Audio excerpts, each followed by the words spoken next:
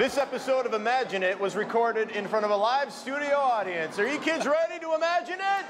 I think they are. We have the chief scientist at the Imagination Station, Carl Nelson, here. What's going on? Well, it is that time of year when you're going to be outside filling the lawnmower, maybe even grilling. Yes. There can be some dangerous situations that can happen with those flammable liquids. Yeah. You know, for instance, over here I've got just as an example, a tray. I've got a little alcohol here. I'm going to pour it on the tray. Okay. Now, you can imagine if you were filling your lawnmower and you spilled something like gasoline, you would be rightfully worried about that liquid spill. Yeah. Right? Because it's flammable. You can actually light this on fire.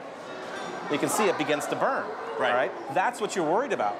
However, the thing you probably didn't think about were the invisible vapors that are moving away from that. So we're gonna move away from that.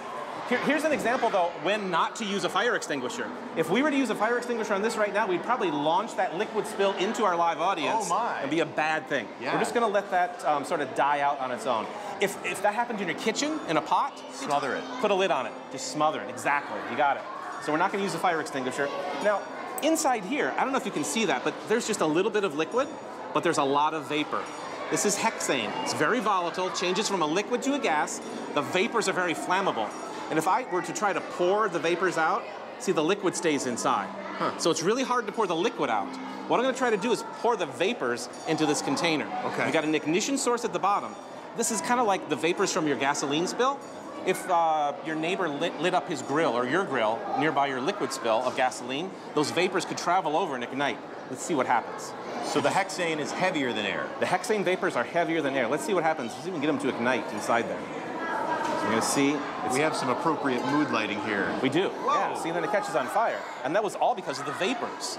Right? The heavier than air vapors fell down, hit that candle, and then ignited. And it's a hidden danger. It is. You don't know that it's even happening. I don't know if we have enough vapors that we can try that again or not. We'll see. That's why it's also very unpredictable. You never know. Yeah. Caught fire a little bit, okay? So scientists like to make models, and I want to combine these two things together. I want to combine the liquid spill with the vapor spill. Okay. So down here, I've got a model of your garage, Tony. Okay. It looks just like it. At the end, there's a tiny little ignition source. That's maybe the pilot light from your stove. Okay. Maybe it's a gas grill. Over here, I've got a balloon filled with, well, with something. We'll find out later. And this represents the liquid spill. Okay. The ramp itself is the floor. Okay. And right here, in this teeny tiny little beaker, I have a flammable liquid. Oh it's hexane. What we're going to do is we're going to spill the hexane down this ramp.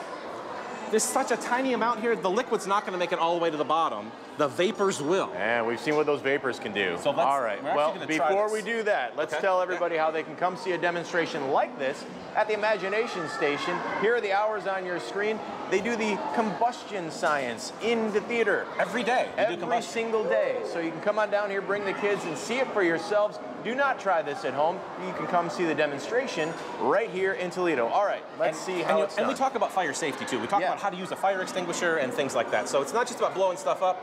It's about a little bit of education as well. Absolutely. This just drives the point home. So move over here. I'm going to go ahead and make our spill. I'm going to stand behind you. Yeah, okay. So we've got the spill going down. The vapors are tumbling down. You should back up a little bit more. Oh, all right. The vapors are igniting, coming back to that balloon, and that balloon was filled with hydrogen gas. Okay?